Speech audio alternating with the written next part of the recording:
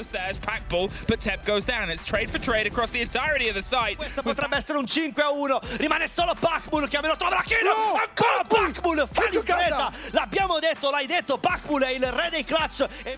Hey guys, I'm Pacbull, R6 player for WYLDE, and this is my journey to being a pro. The kit and the hold, they know he's going to hold it off. 13 seconds, the bait and the jiggle, he pulls off just in time! Gets the shot through the bars, 20 seconds, and Pacbull with a retake, P4! Tell you what, I know. Oh wow, Pacbull absolutely. What is going on with Pacbull? Honestly, my first ever time playing Siege was when a school friend recommended it. I was a big Call of Duty fan back in the day. I guess Siege was similar in a lot of ways, but it also had a lot of interesting new dynamics. I was really competitive and I wanted to become better, and I just grinded from there on. I first got into competitive and scrimming when I was about 17. I started scrimming pretty early on because, if nothing else, it was more fun than playing ranked, and it helped me improve a lot. Starting competitive is what helped me reach into the higher ranks and just get a lot better as a player. My first real memory from competitive Siege would be playing the comp caps and Go Force back in the day. A casual tournament with no prize pool, but we thought it was amazing. You know, at the time we thought, damn, this is a open tournament, everyone in Europe can play, and we got top 32 in the whole of Europe. Any kind of achievement was still you know, something that stood out to you. So my first ever team in competitive, my first ever, you know, real team was M&M. We all came from nothing. No one had ever been in tier 3 before even on that team. The way we got there was just by working hard. It was a great start for me, not only because of the achievements, but because of it really showed me that, you know, if you want to do good, you work hard, and that's how you get it. You know, it's not there's no real shortcuts. Stick together, work hard, and that's how you get it. So I think it was kind of the best possible start that I could have had to competitive. You know, going from Devizen in tier 3 GSA, stepping up to Team Secret for 2020, it was a big step up for me. It was something, you know, I dreamed of for a long time, and I was, you know, I think I'm very fortunate to have been given the opportunity. It was a lot of pressure, but I think I did as good as I could for the first season. Secret we never did super good on, but the first season I think we did better than people expected us to, at least.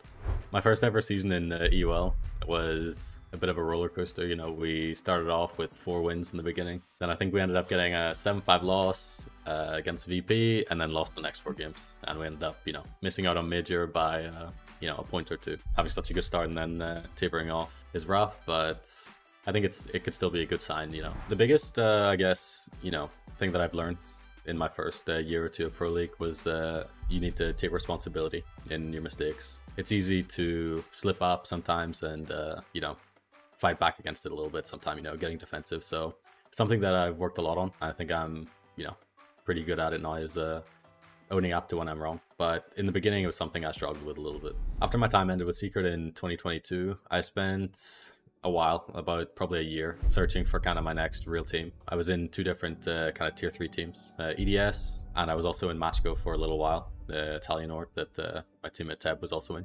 But we didn't have any real super good success with us. You know, won a couple qualifiers with both of them, won a couple games of course, but nothing too serious. It was more of just trying to keep my name out there. It had been about a year since I was last in tier 1, and yeah, it was something that I was unsure if I was going to come back to it. I even started a real life job, as horrible as that is. I was working for about a month until I got an offer from TT9, which I turned down because I didn't think it was the right team for me.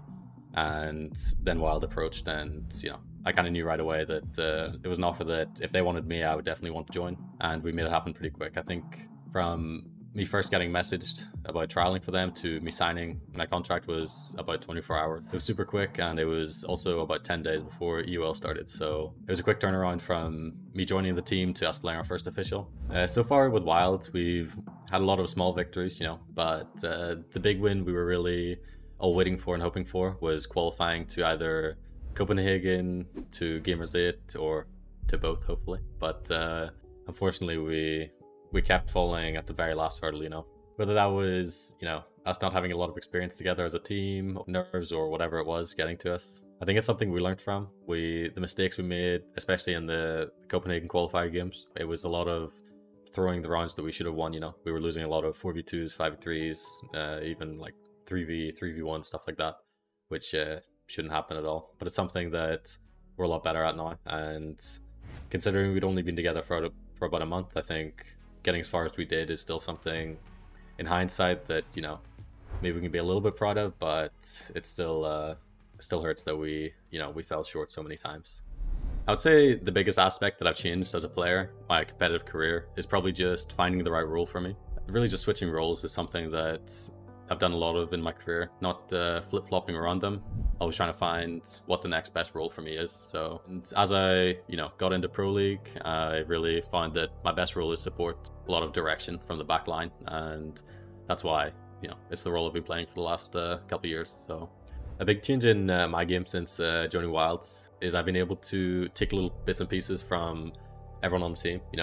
I've always been on pretty structured teams in the past. Hungary's very flexible as a player. Asus has always been on aggressive teams. We've been able to mix and match a little bit from everybody's style. That's something that this WYLDE roster has really allowed me to do, just because we're all such different players naturally. It's definitely a strength that we have in the team, I think. Something I think I personally need to improve on, but I've also been working to improve on since joining WYLDE, is to get a little bit more comfortable playing the aggressive roles. Generally, with the way we're playing as a team and with the way Siege is kind of turning into more and more each year, everyone needs to be able to play aggressive and frag out sometimes. That's just how it is.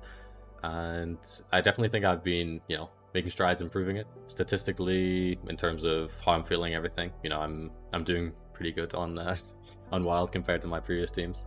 But it's something I can still improve at, of course, and it's something I'm putting a lot of work into getting better at. Something that takes time, but so far I'm working towards it, and I'm fairly proud of the improvements I've been. I'd say the teammate on WYLDE that inspires me the most is probably Asus. I feel like he has a pretty bad reputation for some reason. A lot of people think that he's a lazy guy or something like that, but he's super hardworking. He's got a very improvement-focused mindset, which explains why he's so good. He's always taking responsibility for his mistakes and looking at solutions. Something he says a lot that I think everyone should try believe as much as they can is that there's no such thing as luck. Every time you die, whether it's losing a gunfight or getting randomly naded from below, it's on you to try and prove that, which a lot of people find it hard to do, but as soon as you start, it's gonna skyrocket your improvement and help you more than probably anything else. So that's something that is really respectable about him, and it's why I look up to him a lot. So far, our biggest rivals, and I think it'll continue to be this way, have been Wolves. We played against them in total maybe like 5 times so far, and I think the record is we beat them 3 times, they beat us twice. We're an inch ahead of them, but it just, for some reason, they keep coming up on our brackets, and there's a little bit of beef there as well. It's nothing serious. We've definitely been having a lot of fun every time we scrim them and play them in officials. I do everything like it's the first time. Told you what it was, I know you heard now. I do everything like it's the first time.